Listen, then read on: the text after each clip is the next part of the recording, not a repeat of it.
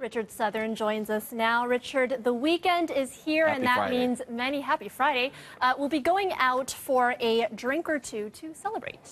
Yes. Why not? Yes. I say, why not? You know, it's the news you want to hear on a Friday, Erica. A new British study has found those who have a pub in their neighborhood are happier and better connected. Would you agree with that? I think so. Okay. It turns out 50% of bargoers report making at least one friend in their neighborhood watering hole, Erica. Almost 1 in 3 say they've made 3 or more friends.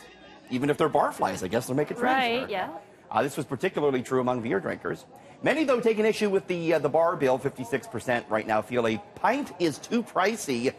Do keep in mind alcohol abuse, a growing problem. A study just last month found ER visits here in Ontario up dramatically for alcohol issues, particularly among young women, Erica.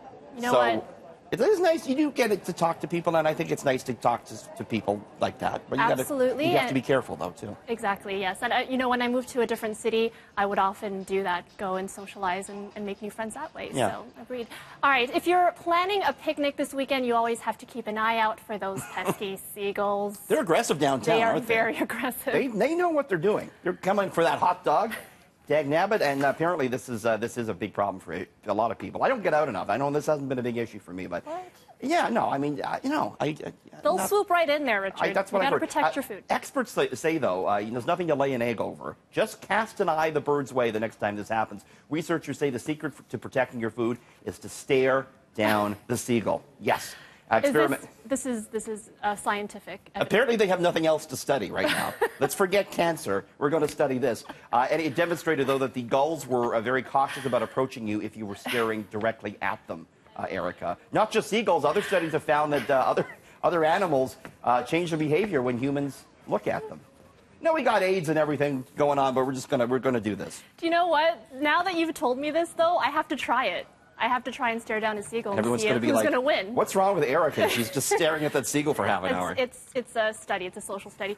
Tourists are scratching their heads outside one of Rome's most famous attractions. Yeah, so if you're planning a trip to Rome this summer, you got to see the Spanish Steps. One of the big things to do, right? But no dice if you're looking to take a load off.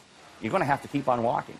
Rome has outlawed sitting or lying on the steps, Erica. Oh, no. Yes, to try and preserve them. The steps are actually a UNESCO-protected monument. They spent millions restoring them.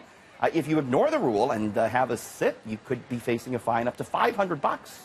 Italy's really cracking down on all this sort of stuff. Swimming has been banned in the Tivoli fountains. Florence has banned eating on the streets. Most recently, Venice stopped letting big cruise ships dock in the historic city center. We're not old enough here in Toronto to have similar rules. We wouldn't say, you know, don't sit down in majestic young Dundas Square for fear of ruining it. Do you know what, though? I do walk a lot when I'm, you know, in a different city and I'm, you know, going around to see the attraction, so I can see myself accidentally maybe sitting down on the steps. I hope I don't get a fine of $500 for doing big that. Ones. That is a big fine. Those euro conversions aren't cheap, Erica. Oh, man. Well, Richard, thank you very much. Have a great weekend.